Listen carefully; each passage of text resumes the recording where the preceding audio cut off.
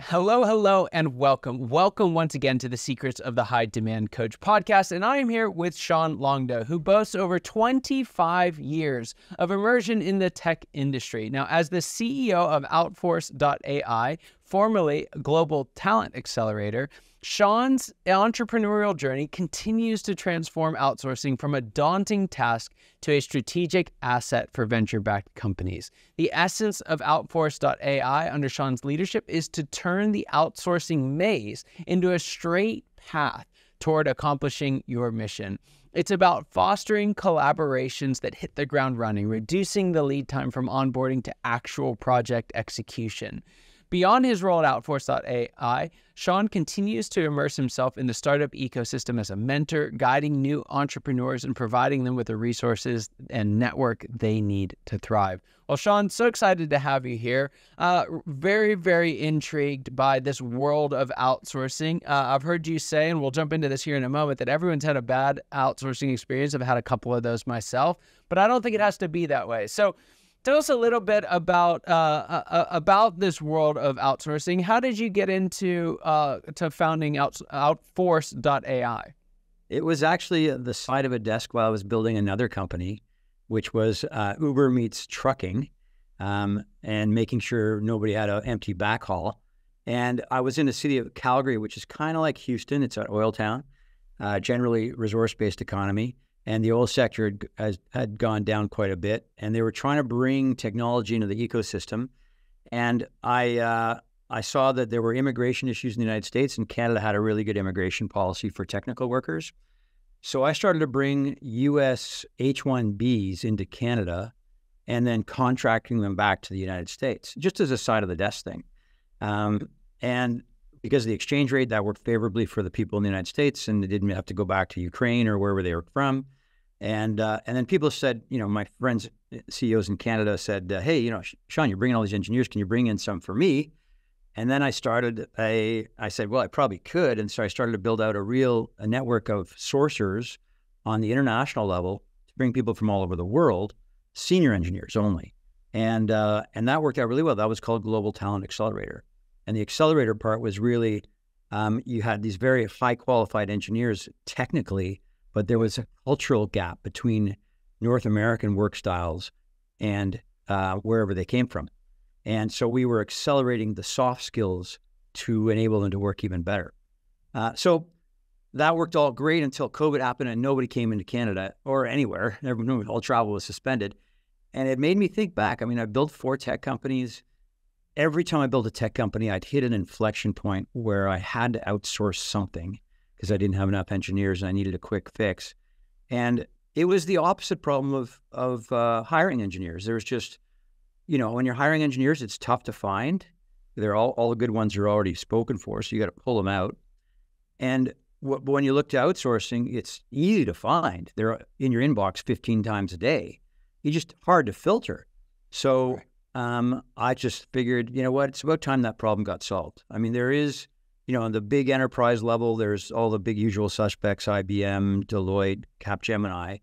And then down on the very gig worker level, for small projects, there's Upwork, Fiverr, Design 99, whatever you want.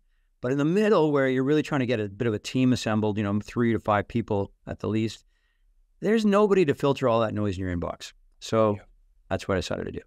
Wow. So as we mentioned in the intro here, there's lots of opportunity to find really bad stories for outsourcing. Yes. There's plenty of them out there. You've had your share. I know I've had mine. Why is that so common, and does it have to be this way? It's a really good question, and there are many answers to it, but the fundamentals are grouped into 3 problems. One is nobody really has the time, right? You're building a company, your people are solidly, fully booked at what they're actually doing on their day job. And recruiters are good for hiring, but they're not necessarily good for hiring outsourced engineering firms. So you kind of lean more on your head of engineering, who's, obviously focused on sprint to sprint and stand-ups and their team, and may not be the best suited either at figuring out who's good. That's number one. So you don't have time. Because you don't have time, you don't have a lot of data. Because you don't have time, you're going to take some shortcuts. You're going to go, hey, Scott, you know anybody who's good? And Scott, you may know somebody who's really good at scaling SaaS companies related to coaching or something like that. And I might be in health tech, and I need someone who knows the health industry and the electronic records management and all the things that come with the health tech or fintech and banking laws and legislations. So you need somebody who understands your business, not just who understands your technology. Right. And those people are harder to find. So after hitting your friends, you sort of look around on the internet, try and pick a country that usually has good engineers, Brazil, Argentina, Ukraine, whatever. And there you're going to find literally thousands of companies. So again, you don't know where to choose. So you maybe get ad-based, highly profiled companies, or they're really good at SEO. Either way, you end up talking to this is where the third part is process, right? So you have little time, you have really little data. So in your process, you don't have a very good process. So in the process of interviewing engineering companies, you tend to start being the leader, wanting to talk to the leader of the engineering firm. And that's all they do all day. They answer those kinds of questions and they sound perfect for what you want to do. And so your expectations go way up.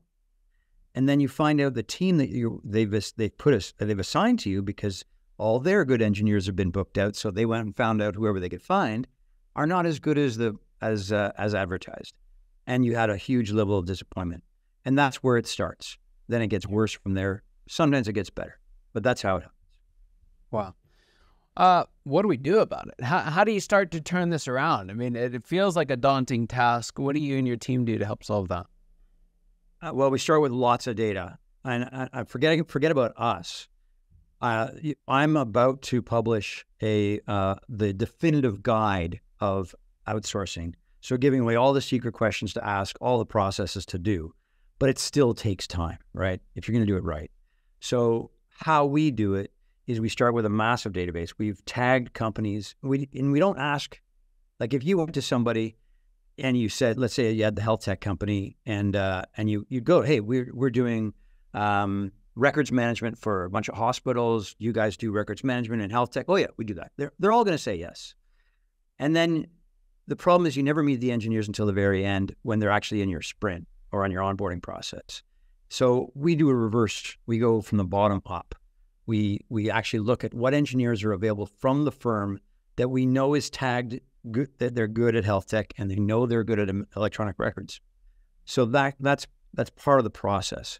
And what we've done to sort of fast track that process is introduced a whole bunch of automations to get the information from those agencies about who's available, what their resumes are like, done some interviewing on what their communication skills are like, done some diligence on what their culture is like. It's churn rate in the company. Got a big churn rate. You could start off with a great pile of engineers, but they can't keep them. What the hell? You're training people every second month. It's no fun. So those kinds of things. Got it. Good. So let's say we've done the work, we've brought somebody in. When and how should you start assessing whether or not it's working, right? Whether or not you've got the right fit or that they're going to be able to help you achieve that mission that you're going after? Excellent question. I guess I'll answer that question in a second. But first, you have to go back and figure out whether you're ready for outsourcing. Not everybody is ready. You need to have either, and that doesn't mean you've got a project totally scoped out and you're ready to go with the details, because guaranteed the project's going to change scope. It's really, do you have an enablement to bring them into your company? So some of the best organizations I've seen have brought in 2 or 3 engineers to join a pod and really understand how they work better. And they may have hired 3 or 4 more, and they're in different pods, or they're going to bring these 3 once they've experienced the company, and the rest of the 4 are going to join those later, and they'll create their own pod. But just how are you going to onboard? What readiness do you have? How are you going to manage them? Is there somebody on point in your company, or are you expecting to just throw shit over the fence and hope it comes back exactly as you told them? So that's number one. And then to your point, how do you know whether it's working or not? Well, we recommend throwing some stuff over the fence that they should know if they're good, and they're good at what you know, right? So we recommend throwing them some technical debt for the first couple sprints. Everybody's got technical debt. And so get them, it's low risk and could fix something that could be a major problem without risking anything on the future. And that's a really great way. So you get a couple sprints of technical debt, and then you know how these people work and whether they're going to work out for you. Yeah, that's fantastic. That's a great concept. Everyone has technical debt. I'm still stuck on that. Yes. So I want to jump in here on something that I picked up through the thread of several of your comments, and that is this idea of culture and different nationalities' culture, different companies' culture. What role does culture play in outsourcing? Because I've seen several folks who have thought, hey, they don't have to match our culture. That's why we outsource. What would you say to that? Oh my gosh. No, absolutely not. I mean, it has to be aligned, because that's where the communications fall apart, right? Like if you are a continuous improvement, continuous development company that is just ramping in speed, everything's happening on a daily basis, you cannot work with a company that is used to waterfall clients, right? And that is used to project-oriented work.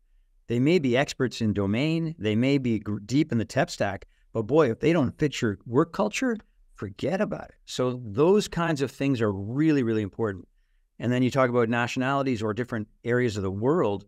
I mean, outsourcing does not mean, people think outsourcing, they think India, all right? First thing they think, oh, low-cost labor India. Well, guess what? Some of the brightest people, 50% of the CTOs of Silicon Valley are from India. So don't think, there aren't a lot of companies looking to India to pull the best engineers out of there. Their IITs, their institutions are, equal to, if not better than Stanford, Harvard or MIT for engineering. So big companies sign off $250,000 checks for people from India. It is not therefore low cost. Good engineers around the world are known good engineers, and they will be priced accordingly. But going to the back, India or Southeast Asia generally is a higher culture. So just by nature of the education system, it's one where you really don't challenge the teacher, you don't question authority. Those kinds of things flow into their culture of work, where you're in a sprint and you've got a story that an epic you're trying to play into, you're trying to build out, and the person might know more about the product than the rest of the team, but might not say anything from a culture of hierarchy. Or might not understand what's really going on and not question, not ask, because fear of making mistakes. So that kind of thing can happen in certain cultures. And then the opposite side of the culture, some, I'll just say some East European countries tend to be fairly demonstrative. And you get somebody who comes in and says, nobody near us knows what they're doing. I'm the only one, and away we're going. And they just crap all over everybody. So it kills they're super strong engineers, but they're acid on your team dynamics. Right. It's corrosive. So those kinds of things have to be considered. Yeah. So one of the things, a number of my clients wouldn't consider themselves tech companies, but increasingly they're relying on technology for their needs. And they might be doing an internal system for technology needs or whatever it might be. How should non-tech companies think about outsourcing their technology needs? Carefully. Yeah, again, match is really important. And so as an example, like I said, we have 80,000 companies in our database tagged based on what they're really good at. And sometimes they're good at 4 or 5 things. Sometimes they're good at only one. And so some companies are really good at proof of concepts. So if you've got an idea and you're just starting your first company, you don't want to give 30% of the company to an engineer buddy who might not be the right engineer, a few years later when you're scaling. A safe way to do it is to make sure you got product market fit and have somebody build the proof of concept. If you've got more sort of just integration problems, there are tons of companies that do that, and there's tons of applications that can do that for you. Zapier, obviously one of the biggest API companies in the world. So there's technical ways of getting around that. but you need someone who's a little more architecturally oriented that might helpful. And so fractional use of a CTO might be a really good use of outsourcing. Yeah, that's fantastic. So it's a question I like to ask all my guests, and it is this. What is the biggest secret you wish wasn't a secret at all? What's that one thing that you wish every entrepreneur leader out there listening or watching today knew? Wow. That is a phenomenal question, Scott. I love that question. I would say, and this is true of everything, that state of mind is the biggest differentiator in everything we do. And if you bring a great state of mind to work, to relationships, to athleticism, whatever, you will perform at a much higher level. And coaching, which is the space that you're in, is one of the best ways to augment state of mind. Yeah, so true. So, there's some folks listening to this, and like you've described every problem, and you've described how they've responded to every problem, right?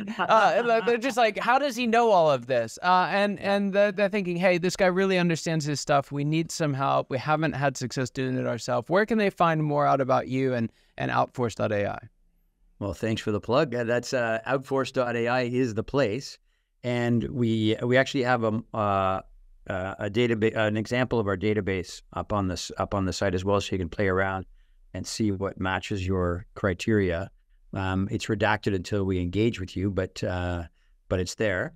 And like I said, connect through Sean at Outforce.ai, and or LinkedIn. It's LANG. I don't know if you put my name up on the show notes, but LANGUEDOC, terribly French name, and an SEAN for Sean on LinkedIn. Either way, connect with me, refer to the show, and I'd be happy to send you that definitive guide, which should be ready in about a month, and help you along in any way you want. I'm always happy to help entrepreneurs in any way I can. And the whole reason I built this company, by the way, Scott, is because I wasted so much time in these outsourcing things. Like sometimes it was a failed relationship, sometimes with just slow and not satisfactory, but we push through. And I just don't want anyone to waste any time talking to companies that are a waste of time. Yeah. Wow. Couldn't end on a better note. Sean, thank you so much for everything that you shared today, for the work that you do. It's really important and it's very impactful. I highly recommend if you're even thinking about outsourcing, it's a brilliant resource for you to save an enormous amount of time. So go check it out. And for those of you who are watching, listening, you know your time and attention mean the world to us. I hope you got as much out of this conversation as I know I did, and I cannot wait to see you next time. Take care.